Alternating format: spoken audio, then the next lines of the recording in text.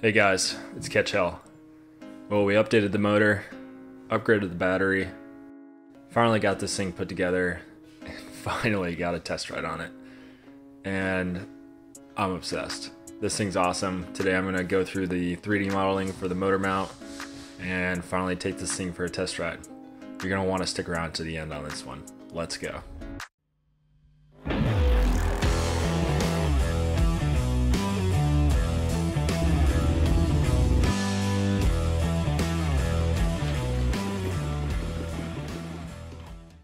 Alright guys, so this is the 3D modeling for the QS120 motor, the motor mount, and then the front and rear battery mounts.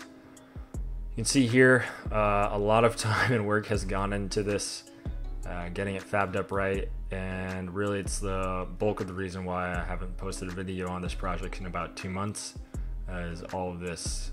It's been about 12 iterations of trying to get this right. This is the new clean version that I'm printing in carbon fiber nylon right now. And yeah, we'll walk through it. First layer I'll show you is the motor. Get rid of everything else. So this is a motor, QS120. It's about 8 inches long. Just under 5 inches in diameter. And overall, it's probably the biggest electric motor you're gonna get into a CL90 frame.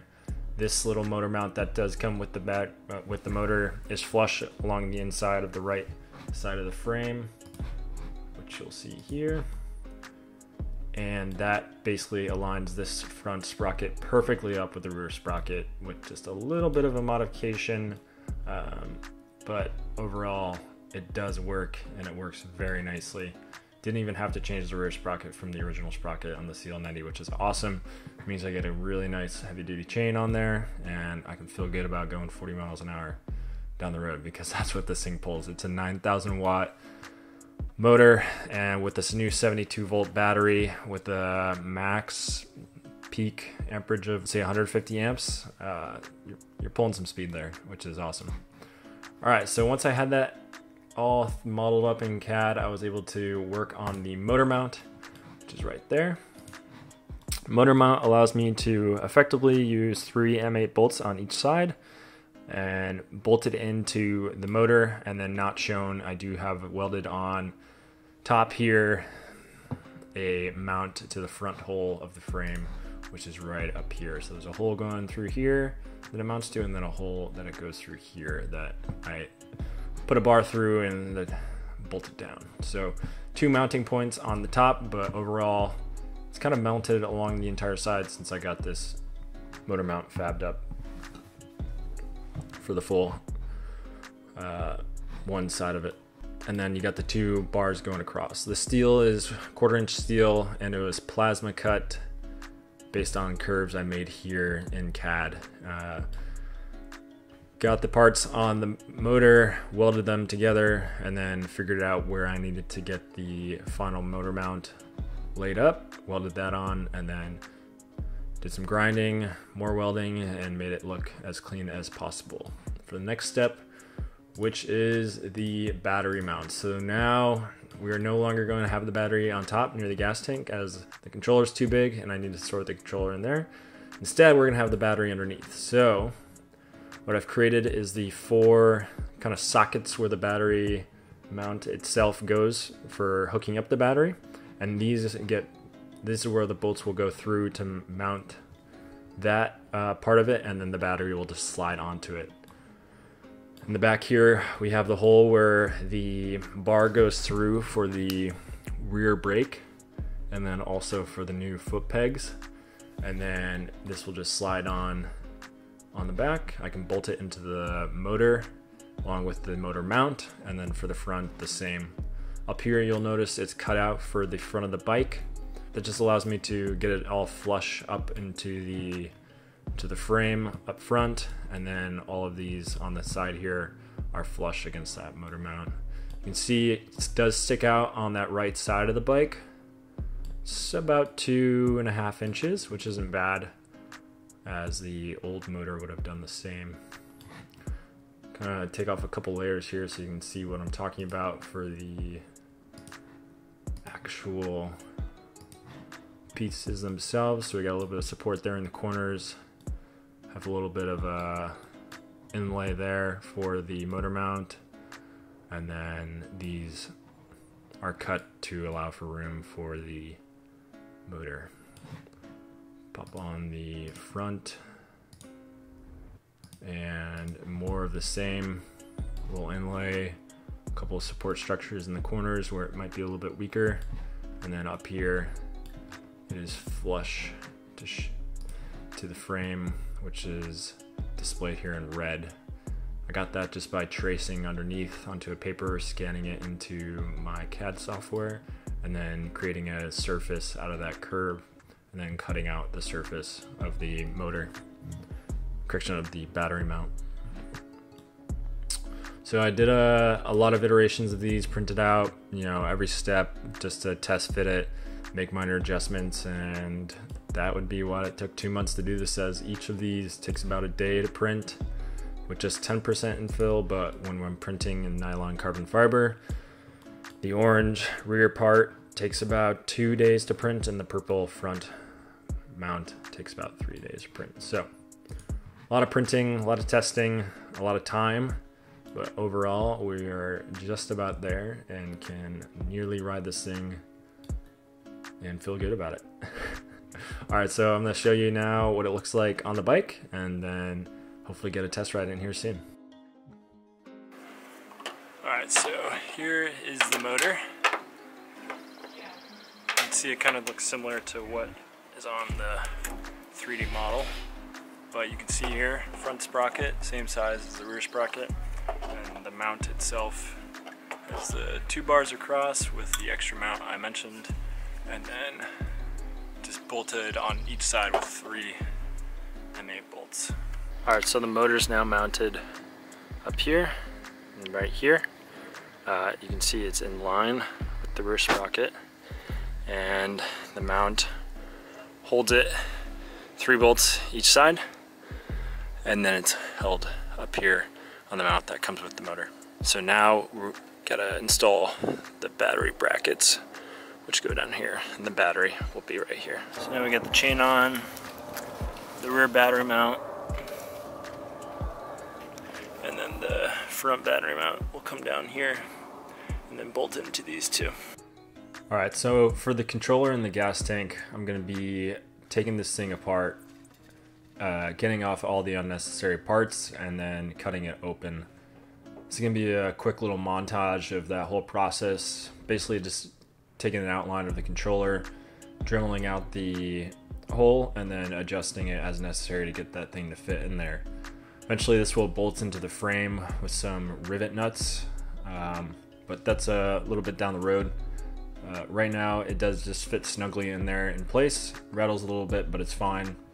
And then also I'm gonna cut out a hole on the bottom and then a hole into the frame to get those wires up into the gas tank from the motor and the electronics on the handlebar. And yeah, overall I think with this, the look is good. It's definitely different, but it's not protruding enough from the gas tank to be as noticeable as you think it would be. I think it's a great spot for the controller for this setup. For me, I would have liked to have it a little bit more hidden, but you know, I have limited space on this bike especially, so having it here on top of the gas tank just works perfectly. And overall, this process of cutting out the gas tank wasn't too bad, and only took me about 2 hours to get it done.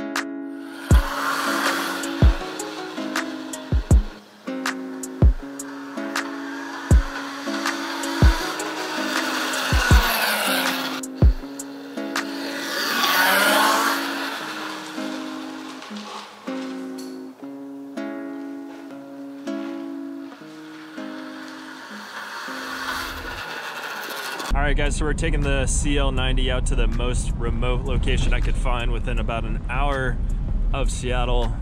Just a lot of logging roads up here, kind of middle of nowhere, out in Snoqualmie. So goal here is to kind of see how she rides, get up to a top speed, see what that is, kind of shake it out, kind of get a laydown of what else I need to do on this bike over the next month or 2 months here, and hopefully we're getting towards the end of this project.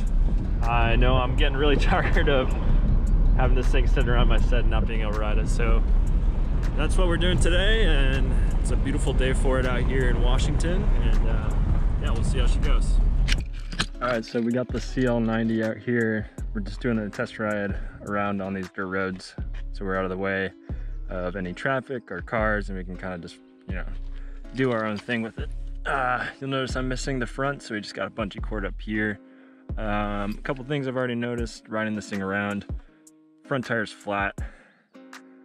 The carbon fiber holder broke on where it's supposed to hold on to the motor mount. And overall, I don't know. This is pretty low. I've already scraped it up a decent amount, but I've talked to the guy who I bought the battery from. He can give me a new case.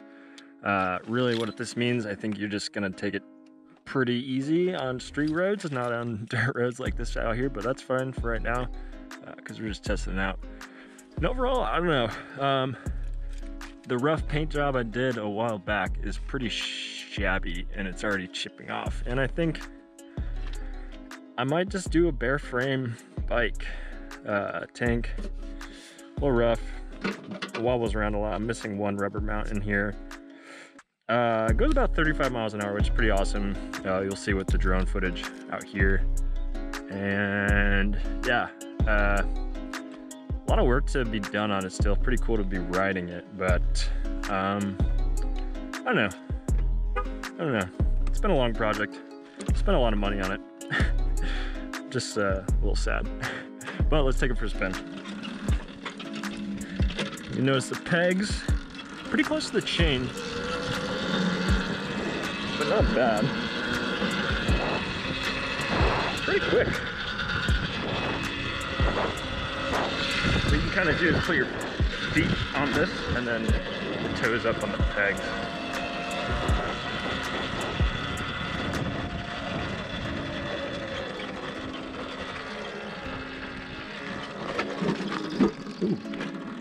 All right, let's see how she does on the old gravel.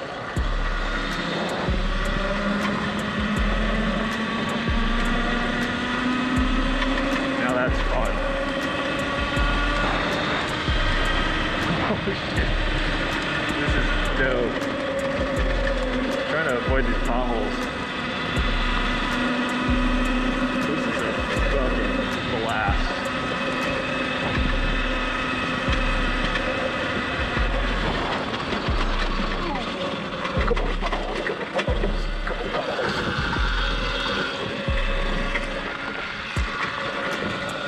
Man, I just love it out here on these empty roads.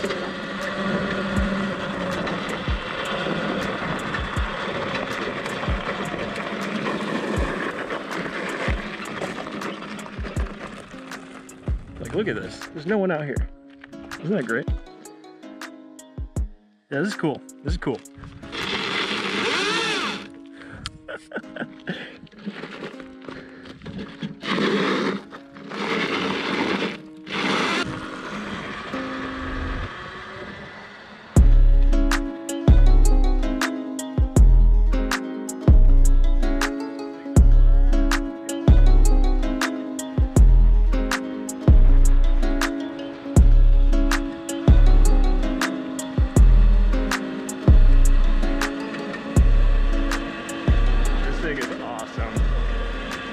It'd be really cool if I could get it on like some more outdoorsy bike.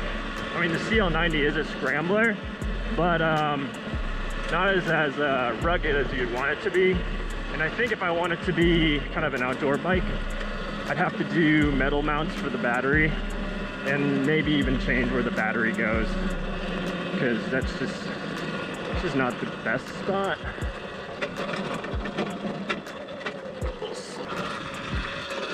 This thing's sick. I love this thing. This is so dope. Super fun to ride. And yeah, I mean, holy shit. All right, guys, so let me know what you think about this new motor battery setup. Definitely have a few more things to fine tune with this project, but I think we're getting pretty close in on the overall final product. Thanks for sticking around to the end, and I'll catch you guys in the next one. Catch y'all.